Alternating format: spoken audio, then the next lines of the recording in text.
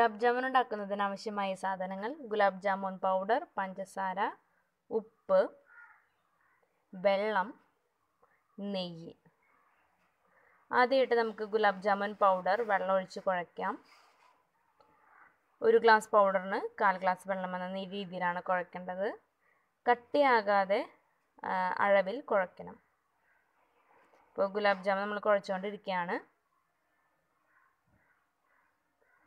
നന്നായി കുഴയ്ക്കുക. വെള്ളം അധികമാവാതെ ശ്രദ്ധിക്കണം.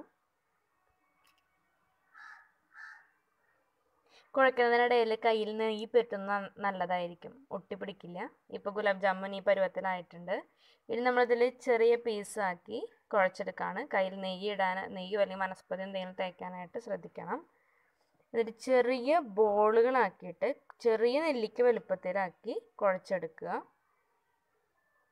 ഇപ്പോൾ ഇത് ബോളായിട്ടുണ്ട്. ഇതാണ് നെയ്യ്. നെയ്യ് ഇങ്ങനെ പുരട്ടിക്കഴിഞ്ഞിട്ടുണ്ടെങ്കിൽ കയ്യിൽ മാവ് ഒട്ടിപ്പിടിക്കില്ല.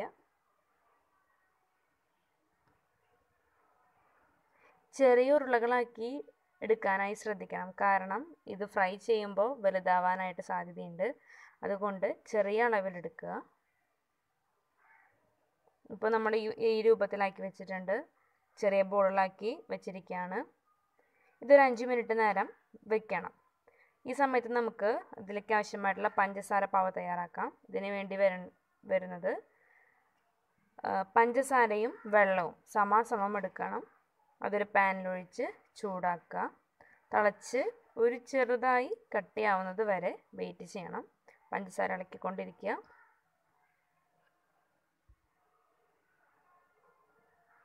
വെള്ളം അധികമാവാതെ ശ്രദ്ധിക്കണം. തിളച്ച് തുടങ്ങിയിട്ടുണ്ട് വെള്ളം.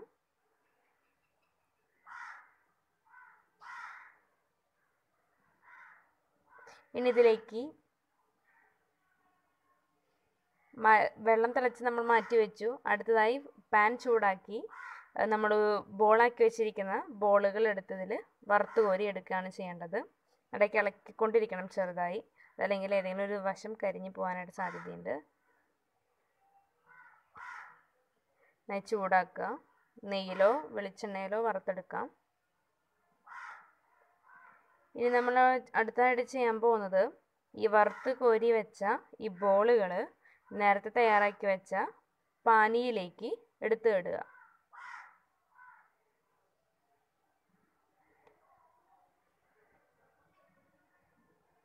പാനി നമ്മൾ തയ്യാറാക്കി നേരത്തെ വെച്ചിരുന്നതാണ്.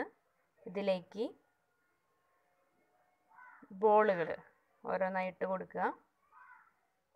ഒന്ന് തിളച്ച് കഴിഞ്ഞാൽ നമുക്കിത് ഓഫ് ചെയ്യാം. ഇതിപ്പോൾ തിളച്ച് കഴിഞ്ഞു. ബോളുകളിട്ട് തിളച്ച് കഴിഞ്ഞു. നമ്മുടെ ഗുലാബ് ജാമുൻ ഇപ്പോൾ തയ്യാറായിക്കൊണ്ടിരിക്കുകയാണ്. അധികം നേരം ഇളക്കരുത്. ഇളക്കിക്കഴിഞ്ഞാൽ അത് പൊടിയാനായിട്ട് ചാൻസ് ഉണ്ട്. മാത്രമല്ല നന്നായി ഫ്രൈ ചെയ്തെടുക്കാനും ശ്രദ്ധിക്കണം. ഇപ്പോൾ ഗുലാബ് ജാമുൻ റെഡിയായി കഴിഞ്ഞു. വളരെ എളുപ്പത്തിൽ ചെയ്യാവുന്ന ഒരു വിഭവമാണിത്.